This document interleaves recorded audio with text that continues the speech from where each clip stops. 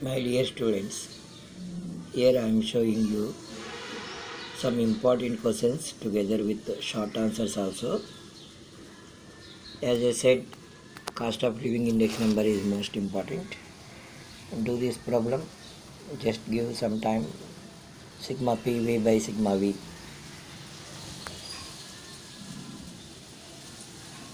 Just if you have some time, give importance for chain index numbers also. There is a possibility to get chain index number problem. This time we are also expecting this in many universities in Telangana, like not only in OU, in some other universities also, it is expected. Simple aggregate method and simple aggregate method of price relatives.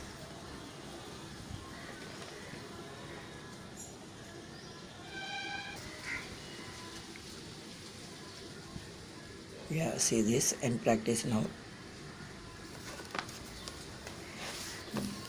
And have a look on parabolic trend equation also, and semi-average method may be given for short.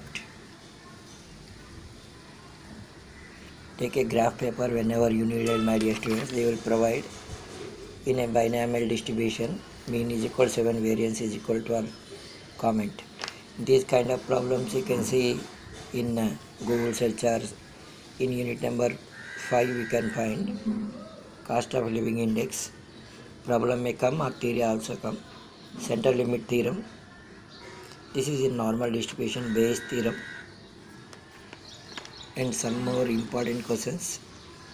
And one important thing I want to say, if anything comes in normal distribution, ఒకవేళ normal డిస్ట్రిబ్యూషన్లో రెండు కూడా లెక్కలు వచ్చినాయి అనుకోమ్మా, మీరు just ఈ normal distribution curve గీయండి.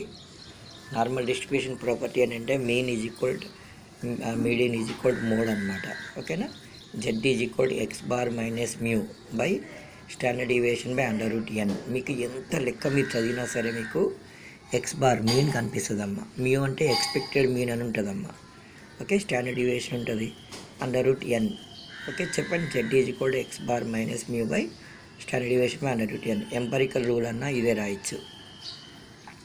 అంటే empirical rule అంటే మనకి ఏవైతే శాంపిల్లో ఉన్న నెంబర్స్ ఉంటాయో అవి పర్సంటేజ్ ప్రకారం చెప్తారనమాట. Yeah, centre limit theorem, types of index numbers, price index, value index, ఇట్లా ఉన్నాయి కదమ్మా. అదొకటి. తర్వాత వెయిటెడ్ అన్వెయిటెడ్ ఇండెక్స్ అనేది క్లాసిఫికేషన్ అంటారు దాన్ని. That is classification. ఏదైనా రెండు రాయండి అమ్మా. టైప్స్ అంటే కొంతమంది పిల్లలు ఇది రాయొచ్చు అది రాయొచ్చు, అన్నీ రాయండి అమ్మా మీకు వచ్చినవన్నీ. ఇది are is equal 0.6, X bar is equal 12, y bar is equal to 18, standard deviation of x is equal to 6, standard deviation of 10. Find out regression equation of x on y and y on x. కొంతమంది పిల్లలు అడుగుతున్నారు, sir ఇక్కడ variance అని ఇస్తాయని చెప్పి. మీరే చెప్పారు కదమ్మా, వేరియన్స్ అని ఇస్తే రూట్ కొట్టండి. Under root variance is equal to ఇదనమాట standard deviation. Okay, wish you all the best నాన్న. ఇంకా నేను it's time to wish you. ఇది ఒకటి చూసుకోండి అమ్మా. తర్వాత parabolic trend ఈక్వేషన్లో base year shifting అని చెప్పి ఉంటుందమ్మా. ఓకే, చైన్ ఇండెక్స్ నెంబర్స్ కొంచెం చూసుకోండి అమ్మా ఈరోజు. It's time to see chain index numbers also. Some times don't know if they gives ఒక థియరీ ఇచ్చేసి చైన్ ఇండెక్స్ నెంబర్స్ ఇచ్చారనుకోమ్మా, బుక్ అయిపోతాం మనం. కాబట్టి అట్లా కాకుండా చూసుకోండి. Okay, wish you all the best అమ్మా. అంటే ఫస్ట్ ఇయర్ని ఫిక్స్డ్ అనుకుంటాం అనమాట. Index current year index by previous year index into 100 అట్లా. ఓకే, సో సెమీ యావరేజ్లో ఏంటంటే మీకు గ్రాఫ్ వస్తుంది అనమాట. హాఫ్ ఆఫ్ చేసుకోవాలి డేటాను. ఇట్లా సెమీ టోటల్స్ వేస్తాం. ఇక్కడ మీకు నా ప్రీవియస్ వీడియోస్ చూసుకోండి అమ్మ. ఇట్లా ఒకవేళ 7 ఇస్తే మిడిల్లో వదిలిపెట్టాలమ్మ.